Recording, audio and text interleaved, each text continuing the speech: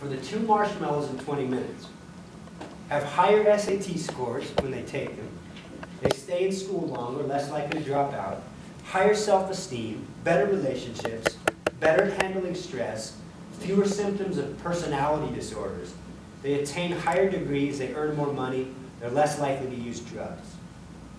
That's interesting, isn't it? So a little 4 or 5-year-old that somehow has the self-control to not eat that marshmallow will then grow up and in many ways be a better person. That's pretty wild, isn't it? Now they do the same kind of studies on adults, and most of us probably don't care for marshmallows as much as like a 4 or 5-year-old, but they use money. And they'll say, you know, do you want $5 now or do you want $40 in 2 weeks? And you can imagine, same kind of process, right? Do I want the short-term, immediate reward right now, or can I delay that gratification? And the research findings are similar when they trace the personality types of the people that can wait. If you can wait for the money, you'll get higher grades, you'll weigh less, you'll exercise more, and you'll pay off your credit cards each month. Now they do similar studies specifically on college students. So this is important for y'all. And again, keep that idea in mind. Delayed gratification versus instant gratification. If you're a college student who can hold off on the marshmallow or the money, you'll get better grades, you'll have fewer eating disorders, you'll drink less, both important for college students. You have fewer psychosomatic aches and pains. You're less depressed, less anxious, less phobic. You have a higher self-esteem, better relationships with your family, more stable friendships, less likely to have sex that you regret, less likely to imagine yourself cheating in a monogamous relationship. In other words, if you have self-control, you'll live a better life. That's pretty wild, isn't it? It's one of the most important variables in determining you, whether you get what you want, is whether you have self-control. Self-control equals a better life. Now, the question is, what can we do about that? And that's a nice transition into my third point, and we'll call this willpower, but you clearly see a connection between self-control and willpower. A good question to think about for you is, what are your marshmallows? It's deep here, right? In a metaphorical sense, right? What do you need to say, nah, I can wait on that? Good question to think about. I'd encourage you, I talk to my students about this a lot. One of the most helpful, I think, kind of hooks to hang our social reality on is an idea that our brain is a muscle. Our brain is a muscle. It's just like a bicep in the sense that our brain can be trained, it can be fit, or it can atrophy and it can die.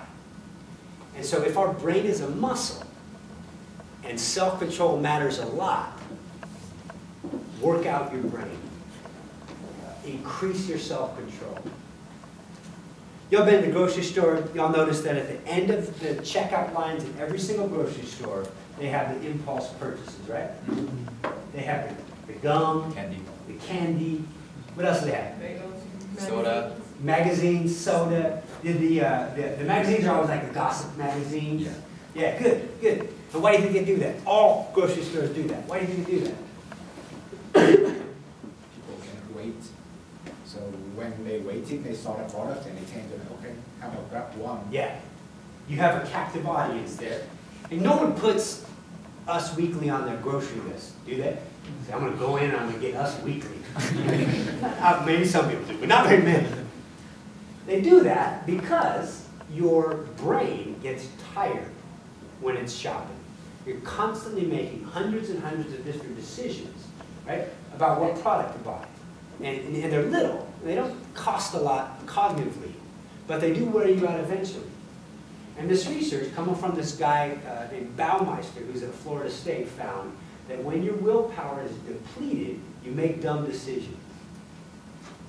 Think about that for a minute. When you're cognitively tired, your brain, like a muscle, when it's tired, you make stupid decisions. A really high proportion of fights in a marriage happen right before dinner. Why would that be?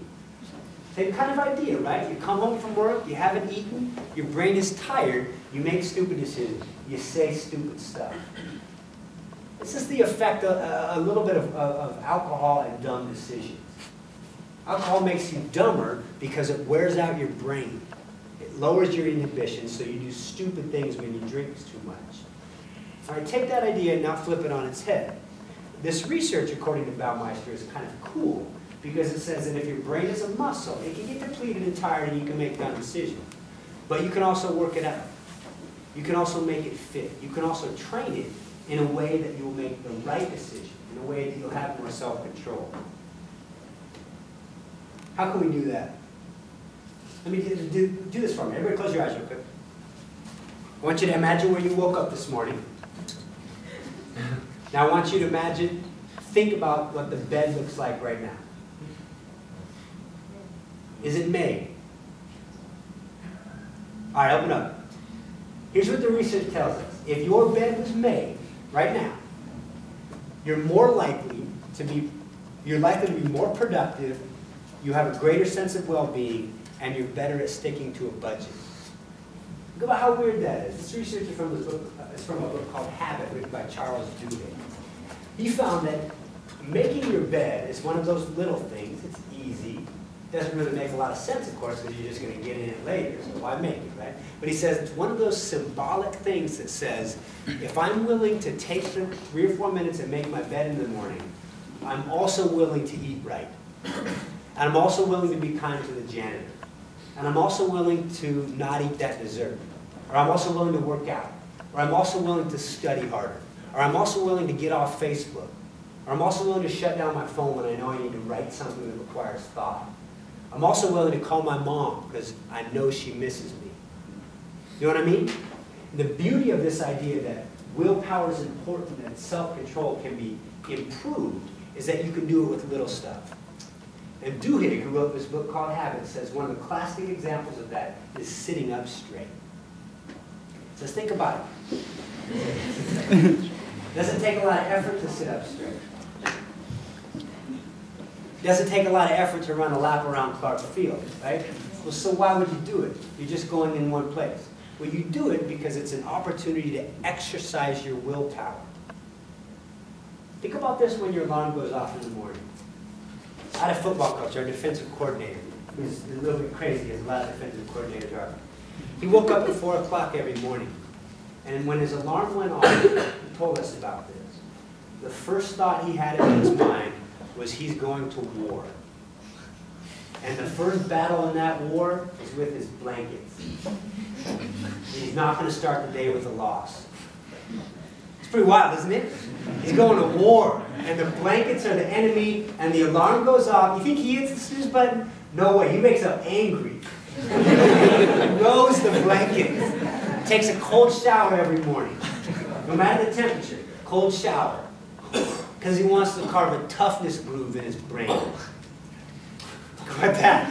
A toughness groove in his brain. Is he married? Yeah, good question. I wouldn't want to be married to him, yeah. But yeah, I like that idea. It doesn't really matter if you hit the snooze button a couple times. It's only a few minutes. Well, think about it from the sense that every time you do hit the snooze button, you're admitting that you can't get up. You're admitting that you can't do it. And it's just like sitting up straight. It doesn't really matter. The example they use in this book also is profanity. If you cuss a lot, it would take mental discipline for you to try to cuss less.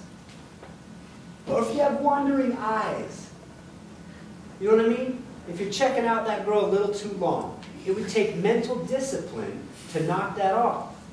And it wouldn't affect things in a really important material way, but just like sitting up straight, you can train yourself to increase your willpower. And once you do that with the little stuff, when those big marshmallows come around, that's when you can turn them down.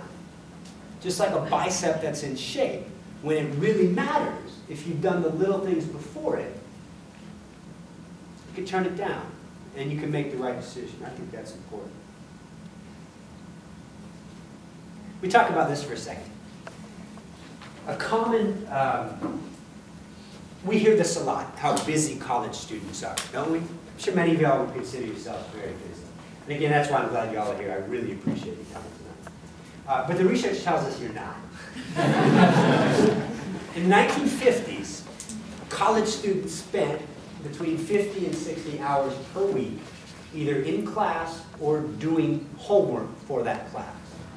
So the idea is if you take 15 units, you're supposed to spend about 3 hours per unit outside of class. So what's that, 45?